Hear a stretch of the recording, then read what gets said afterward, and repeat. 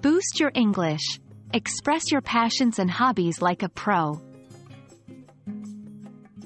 Hello everyone and welcome back to our channel. Today, we're diving into a fantastic topic: how to express your passions and hobbies in English. We know how important it is to share your interests with others, whether you're making new friends, attending social events, or simply having a casual conversation. So, let's get started. When we talk about our interests and hobbies, we use certain phrases to express our likes and dislikes. Here are some common phrases you might use. I enjoy, I'm interested in, I love, I'm passionate about, one of my hobbies is. These phrases allow us to begin discussing our hobbies and interests. Now let's pair these phrases with some common hobbies and interests. There are countless hobbies and interests out there, and they will vary greatly depending on the individual. However, here's a list of some of the most common hobbies and interests you might discuss. Reading. I love reading. My favorite genre is mystery. Traveling.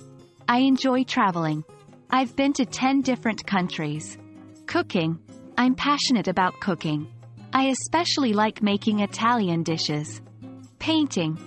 One of my hobbies is painting. I use watercolors most of the time. Playing a musical instrument. I'm interested in music. I play the guitar. Photography. I enjoy photography, particularly landscape shots. Fitness or sports.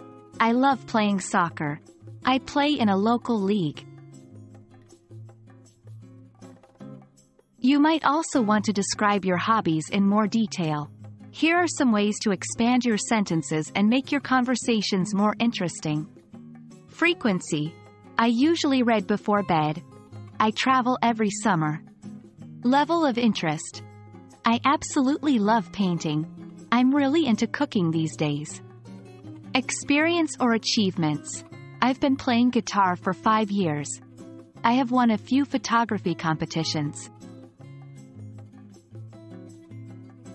That wraps up our lesson for today. I hope this guide will help you to express your hobbies and interests more confidently and in greater detail.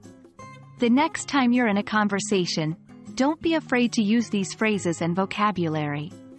Remember, practice makes perfect, so keep practicing and keep improving. Until next time, happy learning!